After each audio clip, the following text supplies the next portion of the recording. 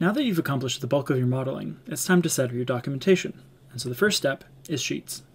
I'm going to come over here and double click on my A100 unnamed sheet. That brings up this. This has a title block. Basically everything inside of here is what's going to show up on your sheet. Now generally when your sheet is going to print, it's going to use this bottom left corner as your justification.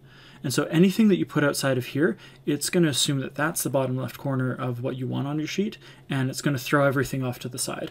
So if you ever print and your title block is halfway up the page, check out and see if there's anything below this horizontal axis, or again, if it's kicked over to the side, if there's anything to the left of this vertical axis of this bottom left corner of the sheet. Now changing sheet names and numbers is really easy. I can click on A100-unnamed and I can click here where it says sheet name and I can just type things in. If I click somewhere else, I've accepted that and now I've got a site sheet set up. Now there's a few different ways that I can create new sheets. The first way is by right-clicking on Sheets and selecting New Sheet.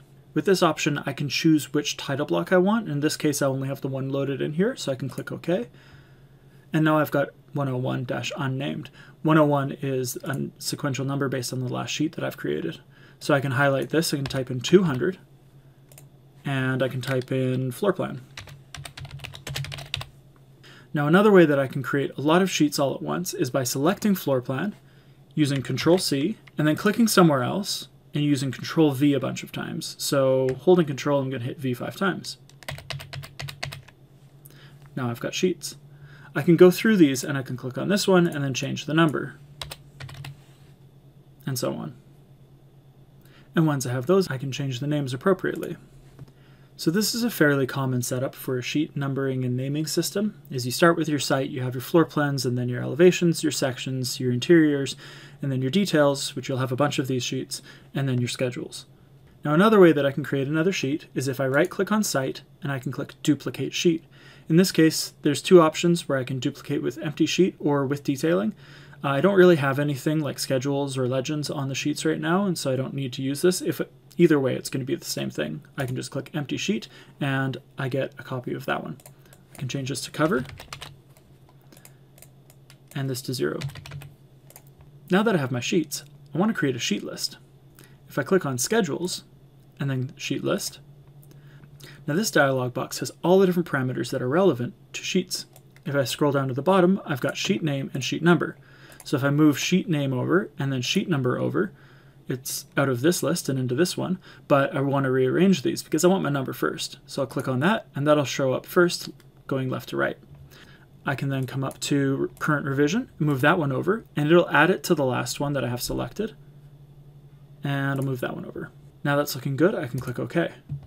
Now if I hold Control and scroll my mouse, I can zoom in.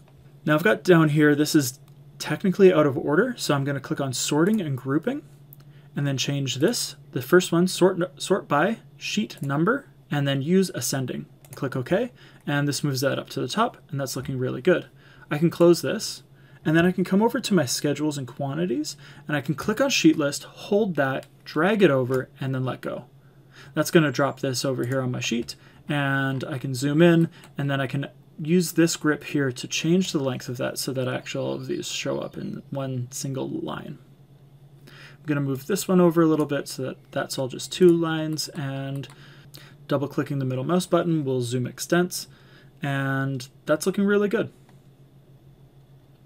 I've got all these extra views open now, so I'm going to use this close all inactive windows or close all inactive views. Click on that and that'll close the extra windows that I have open. Now that I've got all that, I'm going to save. And there we go, we've got our sheets. And if you haven't already, please subscribe. Thank you for watching. Goodbye.